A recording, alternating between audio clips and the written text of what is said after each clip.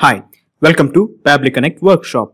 In this video, we will integrate Shopify to Gmail using Pabbly Connect.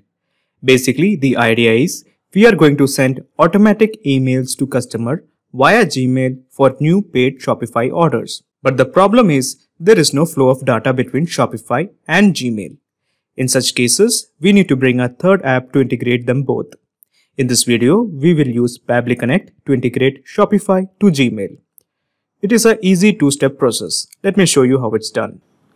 First of all, you have to visit the website of Pabbly Connect. This is the website of Pabbly Connect. Here, click on Sign In. Okay, so this is the dashboard of Pabbly Connect. Bring your attention to the Connect part. Here, click on Access Now. In the top right, you will find Create New Workflow. Click it. A dialog box appears in front of you. It is demanding to enter a name. I'm going to give it as Shopify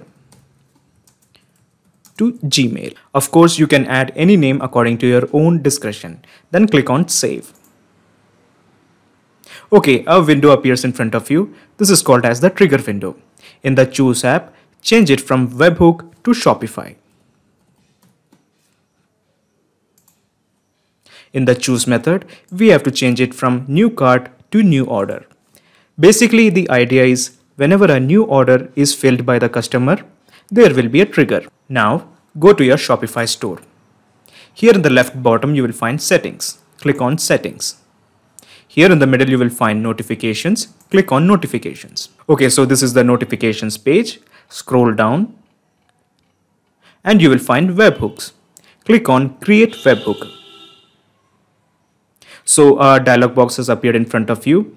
In the event, you have to change it from cart creation to order creation.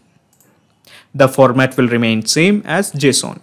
Now comes the most important part, the URL. To get the URL, you have to go back to Pabbly Connect. Here you will find the webhook URL. Just copy it and paste it here. The webhook API version will remain same and then click on Save Webhook. Okay, it's showing that the webhook has been saved successfully. So basically, Pabbly Connect has been integrated to Shopify. Now we are going to test whether the data can be captured by Pabbly Connect. To do that, let's go back to Pabbly Connect and click on Capture Webhook Response. Okay, it's waiting for the webhook response. So let's go back to Shopify store and click on Catalog. I'm going to purchase this product.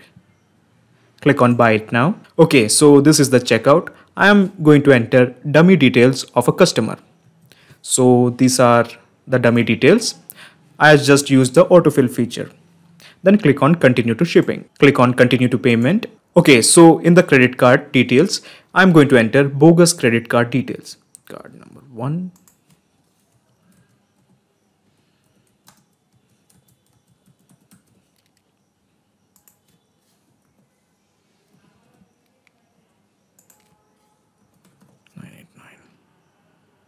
Pay now. So the person called as Aaron has purchased this product.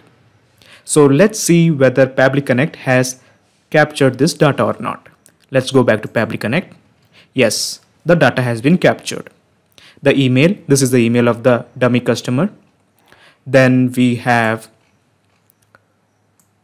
the card details. Then this is the address. This is the name of the dummy customer. This is the address. This is the city where he resides, and this is the zip code.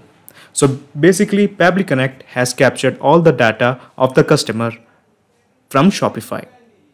Now let's sync this data to Gmail. To do that, let's click on this plus button. So when you click on this plus button, a window appears in front of you. This is called as the action window. In the Choose app, change it to Gmail. In the Choose method, we have to keep it as Send an Email. Then click on Connect with Gmail. Okay, in the previous credential, we have Select Your Credentials. We have to keep it as New Credentials. The authorized application, just click on Connect. Okay, so it's giving me a set of accounts. I'm going with this account. This is my account. Click on Allow to give it access. Okay, it's showing that the authorization is successful. Click on OK.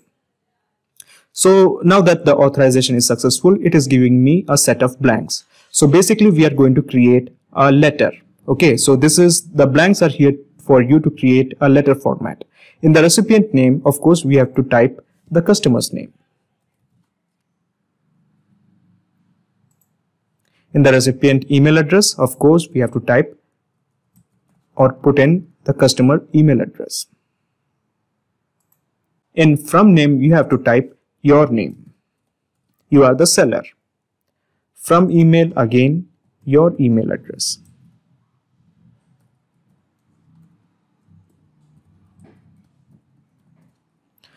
Now coming to the email subject. For email subject, I am going with a short warm word, thank you, for purchase. Now in the email message, we are going to type a message. So it would be something like, thanks for purchase, Mr. Putting in the name of the customer, this product, entering the product, that is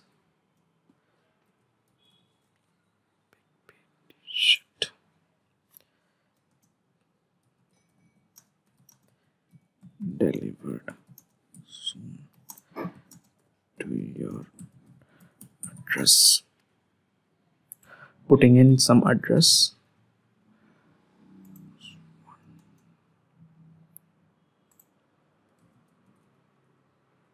Okay, that's enough.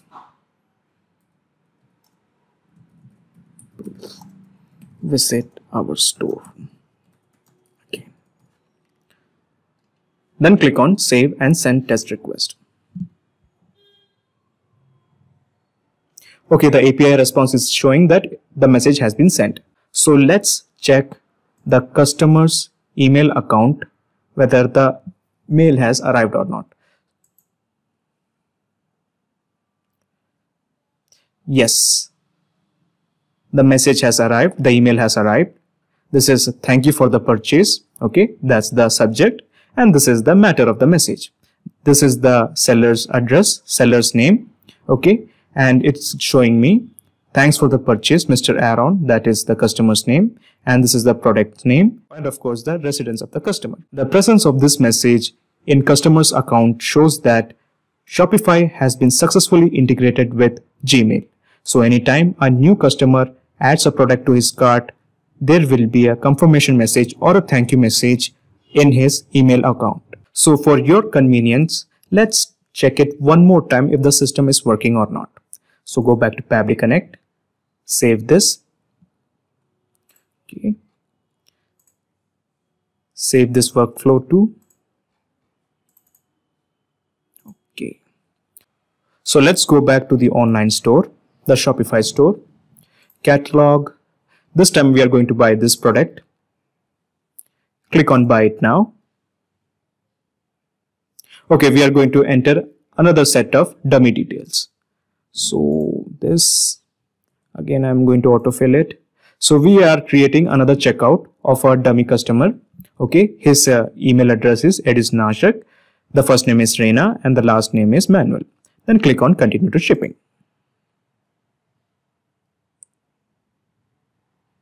Then click on continue to payment.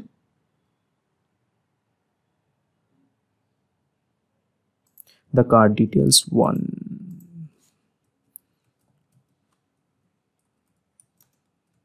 This gateway.